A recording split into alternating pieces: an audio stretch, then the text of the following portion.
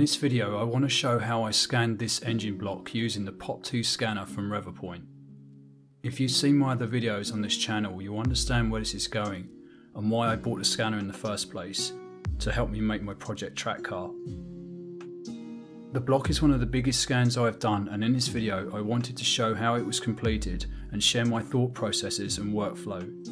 Later on in this video I will analyse the results and see how well it came out. As always, none of this is fudged, it happened exactly how it happened. I'm deviating slightly from my previous videos, so let me know if this works out better or not. It is important with any project that you decide what you want to try and achieve. This determines what is a good or a bad scan. So here are the objectives. In my case, I want to transfer this scan into a CAD model. I also want to see what the scanner can do from a precision item such as this. Considerations. Experience teaches you cannot scan this item in one go. It is too big and too detailed. Fusing large models can take the computer over 10 minutes to complete and can cause issues, especially if you scan artifacts or have slight misalignments. Any mistakes or crashes due to low computer memory means that you will lose all your work. I will go over the methods that I use to mitigate these issues shortly.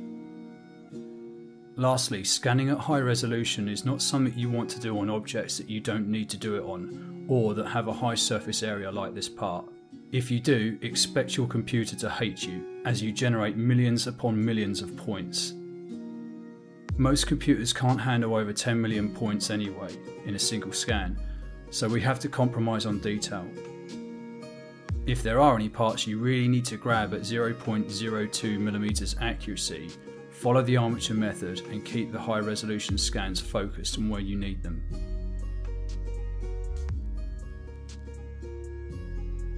So to do this scan, I use what is called the armature method. As you can see, it's multiple scans layered on top of a base or an armature. This armature is a brief scan to capture the unique locating points and the overall shape of the object, so that when our detailed scans are merged, they can have something to lock onto. The final model is completely merged and it looks like it was done as one large scan. I will demonstrate this in its entirety, so let's crack on. The first job is to prepare the armature scan. Here is the engine block. As you can see, it's a bit too big to fit on the turntable. The surface is okay for scanning, but it's likely to need some increase in the gain settings. The main difficulty here will be all the recesses, as the scanner will have to look into these over a wide range of angles to capture all the detail. A view of the top shows a lot of unique features. I'll be sure to overlap all of the scans onto this face if I can. It will make alignment a lot easier. On the smaller side is the support leg mount, another good place to locate onto.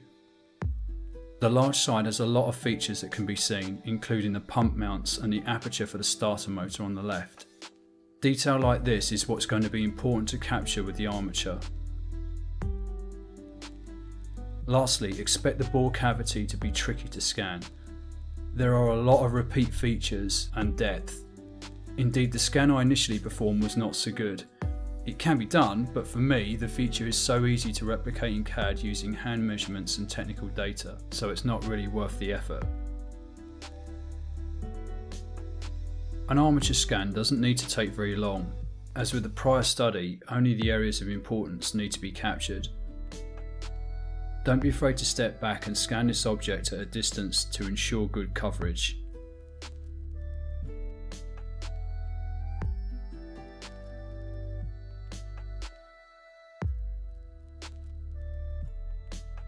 Here is the finished article. As you can see, it's far from perfect, but that is the point. Now the detailed scans of each of the sides of the engine block can be done without fear of losing data or time with any misscans. The main purpose of this guide is not to show you how to scan, but to demonstrate the workflow, so I will try and keep this brief. Once these scans are all gathered, I process the raw data into meshes and save them as a batch of STL files. Here is the armature scan as a mesh. This is what is going to form the basis of all the locations for the detailed scans to latch onto. I find that merging meshes has a higher success rate than merging raw data. Don't ask me how it works, I just find that it does work. But by all means, experiment with your own workflows. Now to start the merging process. Yes, I am using an older version of the software because it just works and is more stable for me. 60% of the time it works every time. Again, as before, feel free to do what works best for you. There is no correct way. So now it's just a case of adding the parts to each other and processing them, adding each one in turn. It doesn't matter if you make a mistake, keep the component file safe and simply try again until you get the desired effect. If you made a mistake and you need to rescan an area, you can do this very easily and not have to redo hours of work. Be sure to check the alignment has worked on every single stage.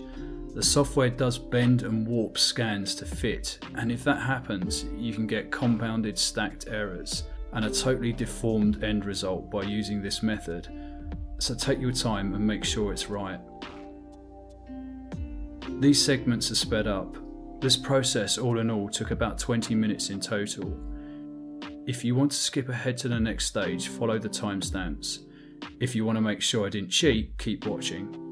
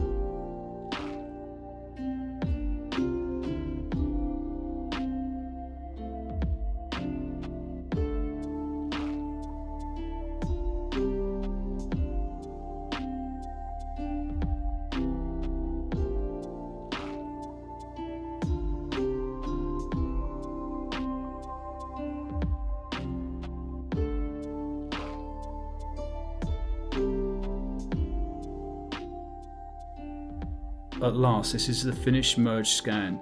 Be sure to process and remesh the final result.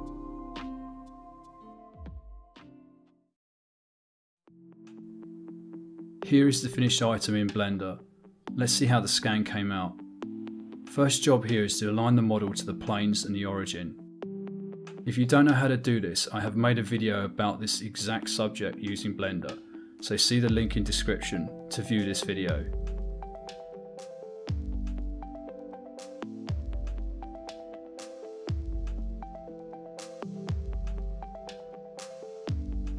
So yeah, it looks like a pretty good scan, plenty of detail. I'm pleased at how it came out apart from the inside, which I might add later. There are critical machined flat faces on the block, so it's an ideal time to have a look at another alignment method and to analyse the flatness of the scan. Do this by adding a plane as shown. If you flip the model over to the underside, the scan can be slowly dragged through the plane to analyse the orientation and flatness. Straight off the bat you can see that just by eyeballing the alignment it's pretty accurate. By slowly moving the scan up and down, we're trying to get the whole face to disappear at the same time. Here you can see the near lower corner is a bit high, so by adjusting the rotation of the scan you can get it to a high degree of accuracy. It takes a while, but it's worth it.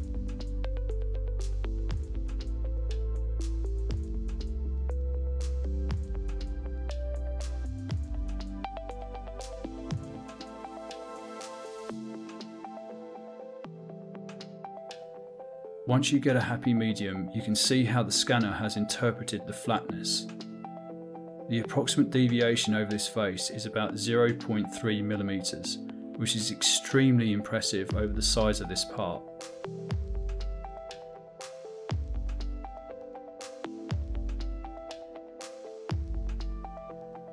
By rotating the plane 90 degrees, we can now align the gearbox mounting face to analyse the face's flatness. However, it looks like I got it about as good as it can get. This proves that the clutch housing face is completely perpendicular to the main bearing housing face, as well it should be. Again, the accuracy of this cannot be understated. Making the mean measurement, it is nigh on perfect, and well within the expected limits of the machine face and the scanner's tolerance, being about 0.1mm deviation here. Lastly, let's look at the cylinder head face. Notice that it's slanted or an angle to the main bearing face. But what should that measurement be? Let's prove this by using the most accurate method I have, which is a digital inclinometer.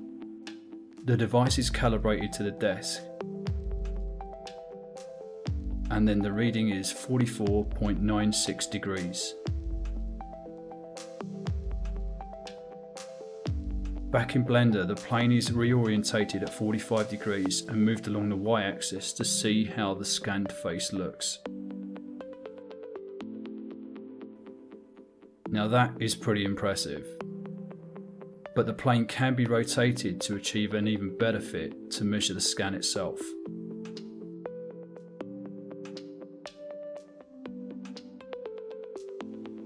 The result I came to was 44.64 degrees. Keep in mind this object was scanned with the standard accuracy setting and not the high resolution scan. But we're not done yet. Let's have a look at another important area, which is the crankshaft bearing alignment. We can check the concentricity, i.e. how well the bearing slots are aligned, and their size by adding a cylinder to the model.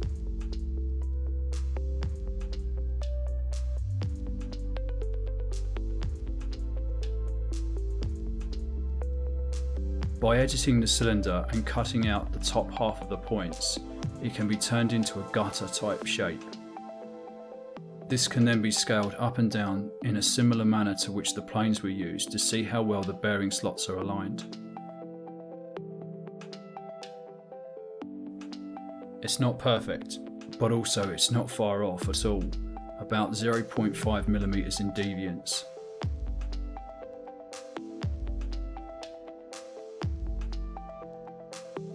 If a medium measurement is taken, the arc shows a diameter of 68.018mm. Keep in mind the bearing shells that fit into these slots are not circular by design. Here are the measurements of the bearings that fit inside this recess. As you can see, this is pretty accurate as well. I'm going to wrap this video up here and finish with a conclusion. Firstly, no attempt to calibrate the scanner has been made yet. As you can see, the accuracy is just fine. I will get around to doing it, but I'm quite happy with it as it is right now. All of this was made using the standard scanner accuracy setting.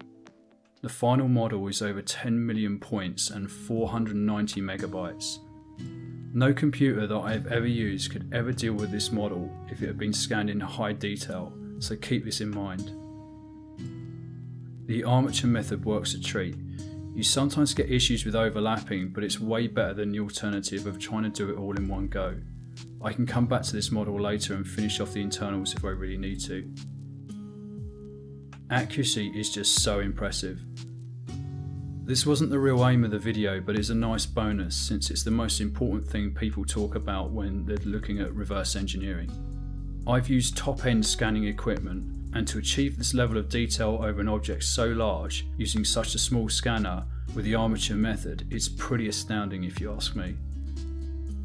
As always, a light version of this model can be viewed on my Sketchfab page. The link is in the description. So I hope you've got something out of this video. Please take the time to check some of my others out if you like my work. Please also leave a comment in the area below if there's anything that I've missed and you want to see in future videos. Thank you for watching.